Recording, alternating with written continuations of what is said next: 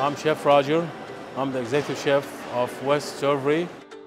We have so many special things that we do. You know, pita bread is one of them, but the number one item that we serve is the famous jumbo cinnamon roll. It takes 2 days to make them. There's a lot of love and butter. The smell will be everywhere in the serveries, and people will line up for miles to come get them.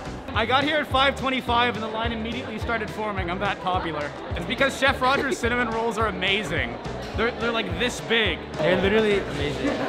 They're amazing. That's all I have to say. There are people that stand in line here for 45 minutes right when the servery opens at 5 just to get them. Every week it's the same thing. Sometimes, you know, they're looking at me. I just want to hide. I just want to hide behind the oven. I was last in line. I waited too long to come. Well, not last, like at the end, and I didn't get one. It was really upsetting. But then my friend got me one, so then I was happy. We're good to go. So I was sitting home and I wanted to create something, and I said, oh yeah, what if we do those cinnamon rolls and then we bake them right before we serve them outside? Because the smell of cinnamon, people love the smell of cinnamon. So why don't we bake them and then serve them right out of the oven for the people outside and glaze them in front of them. And I knew before I served them the first time that it was going to be a big success.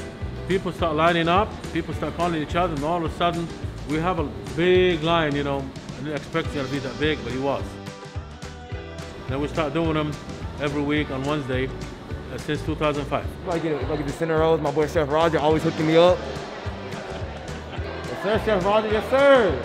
I see you, Chef, I see you, Chef. Let me get a little extra. Show them the camera. Show them the camera. Thank you so much. So excited. Are you a fanatic for these things? I literally am. I've been here for an hour and a half. They're really good. They're moist and they like melt in your mouth, and they have a special glaze that's part of it. It's like a special sauce. We love this. It's so good.